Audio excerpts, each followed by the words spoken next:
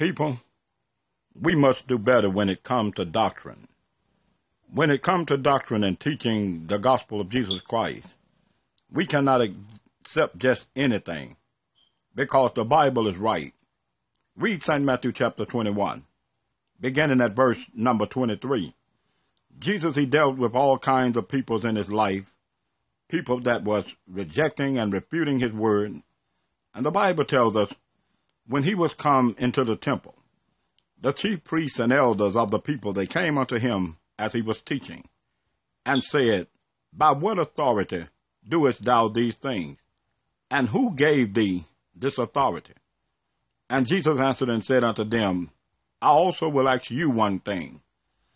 And if you tell me, then I will in like manner tell you by which I do these things. The baptism of John, was it from heaven or men?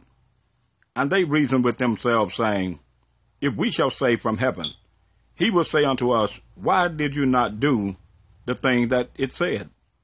But if we say that it is of men, all the people believe in God, and they trust John as being a prophet, and the people will stone us. So they came to Jesus and said, We cannot tell. Lord, we don't know.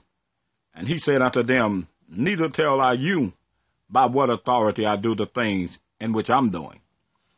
We must consider that men know the truth, but oftentimes they'll run you around in a circle before they admit that the Bible is right, that God is right, and they're being wrong, even their foreparents before them, that they were wrong.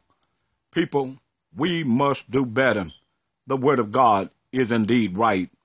1 Peter 3:16-17. Search the Scriptures as the Bible.